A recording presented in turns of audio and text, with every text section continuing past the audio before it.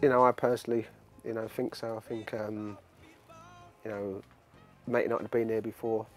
You know, they know what it takes to win a Premiership title, even when teams are above them or whether teams are chasing them. They've got that experience and they know how to deal with it. To see, you know, City, you know, buying the players that they're buying and having a go at it, because you know they'll be there again next year.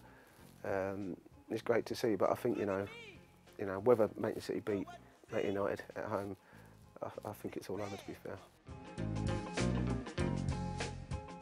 Well, I mean, Man United have to play Everton, you know, which is never easy, but Everton losing in the semi-finals to Liverpool in the FA Cup, might have, you know, edge might have dropped a bit, so you don't know how they're, in what mind set they're going to Old Trafford. I just think when you look at the games Man United have got to the ones that City have got, you know, we're all hoping that it goes down to that Man City game, and but I don't think it will, to be fair. Scholes, you know, Manchester United, yes, because I think, you know, he can have his rests. You know, he's 36, 37, 38 now, I think. But going to England, you know, I think it's kind of sad, and that's not being disrespectful to Scholes, because he's a great player. But if we're asking a 38-year-old to come to England's rescue, then, you know, we must have problems.